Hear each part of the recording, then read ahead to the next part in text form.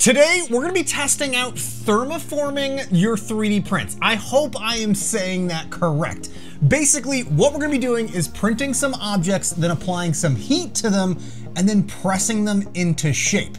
Now, if you do any kind of cosplay 3D printing, you might already be familiar with this technique because I use this all the time when it comes to better sculpting, shaping an object to fit my head or different body parts.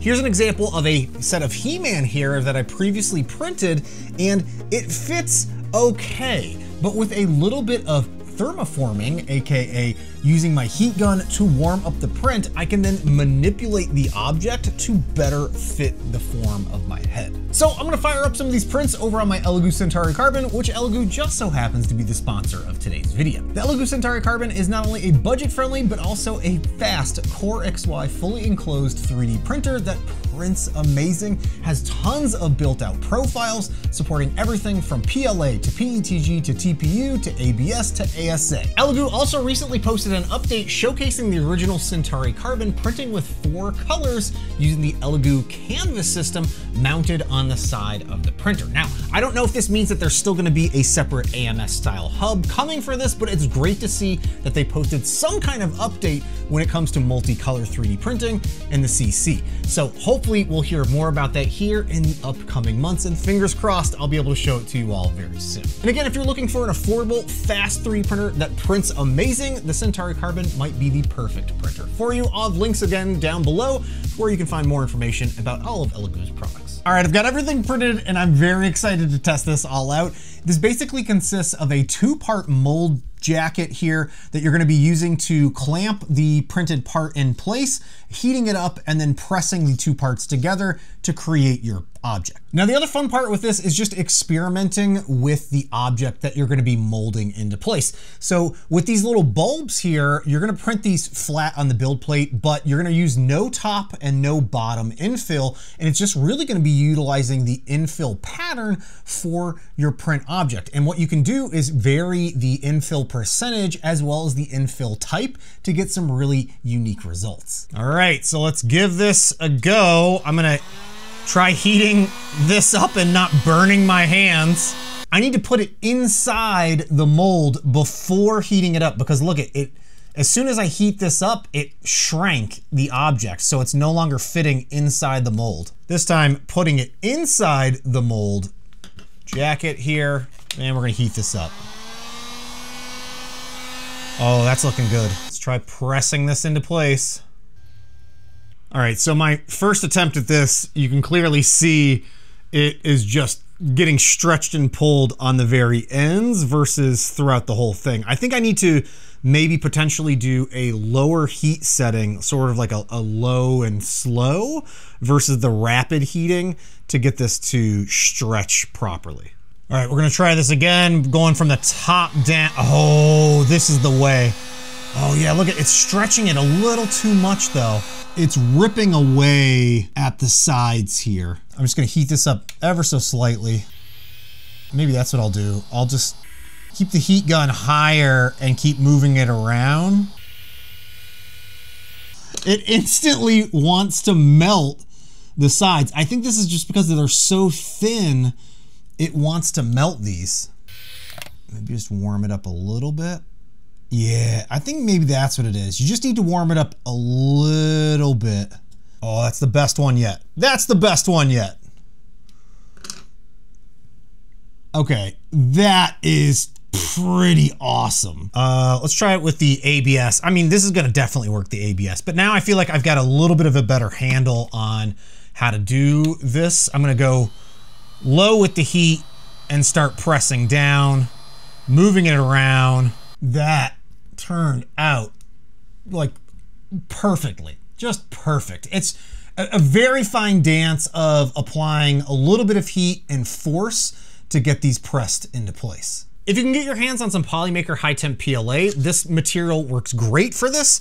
The ABS and PETG, as expected, work also just as well for these mold boxes, for you to be able to heat them up and not have to worry about them deforming. You could probably get away with basic PLA for these as well, as long as you're using a higher infill percentage and probably like 5 walls or something like that to give it a much more durable finish. Now, these were fairly large objects that were heating and pressing into place, but what I'm really interested in are these smaller objects, because what I have in mind for this is specifically around cosplay helmets. I feel like this would be such a cool process for someone like Galactic Armory or Yosh Studios to start implementing for the eye inserts for your masks. Instead of having to print the full eye insert, you could print one of these heat press mold kits and press fit the actual eye insert with your own custom set of webbing or infill pattern to give you the results that you're looking for. Now, in my search for thermoforming files, I ended up finding this custom printed hair clip that requires you to print the hair clips nice and flat, but it also has you printing a mold box. Now, the designer originally intended you to heat these up using boiling hot water so that it warms up the plastic that you can then heat these into shape. But I figure these are thin enough that we should be able to use the exact same method of warming these up with the heat gun and then pressing them into place. The other benefit of these, I think, is that they're a little bit thicker, which should hold up a little bit better to the actual stretching and bending of this pressing mechanism. Look at that. I think I bent it a little bit. I like slid it just ever so slightly, but look at how well that formed to the shape of this mold. That is so friggin' awesome. Again, printing your objects flat and then warping them to shape with these heat press molds. It's such a cool concept. Now, one of the first things that I thought about when seeing this was Hy-Vee 3D and their 3D printed vending machine, which, by the way, I'll be doing a video on here, hopefully in January or February, showcasing this crazy 3D printing project. But as part of this, they have these 3D printed containers that you can print to put your little prizes inside of. Well, the problem with this is you can't exactly see inside of it, which is great if you wanted those little mystery balls, but I figured this would be a really great way to cut down on the amount of filament that's used, as well as the print time, plus giving you the added benefit of being able to see inside of the little printed container. So I let them know about this concept and they thought it was a great idea and got to working on some 3D printable files, which I've printed here. And as expected, this new flat print design saves not only a lot on print time,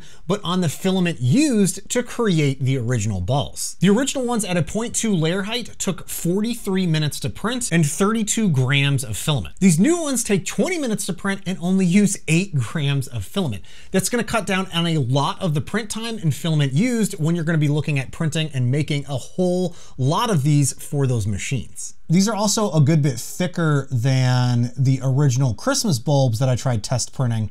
So I feel like these stretch just a little bit better on the edges here. And then they twist lock together to create your little containers. Now, this clearly takes a little bit of trial and error to get all of this right, but I really think this has a lot of potential, and I'm hoping that we see more of this in the upcoming year with different 3D print variations or designers taking this kind of concept and working it into their approach for creating and releasing designs. I also want to say a huge thank you to all my Patreon supporters for your continued support, me making videos just like this one here. If you're interested in more information about my Patreon, you'll find links to that down below. But let me know what you think of this concept of thermoforming, of heating up your 3D prints and shaping them into shape. Hey, thanks so much for watching, all. Have a great New Year's, and I'll see you next time. Bye now.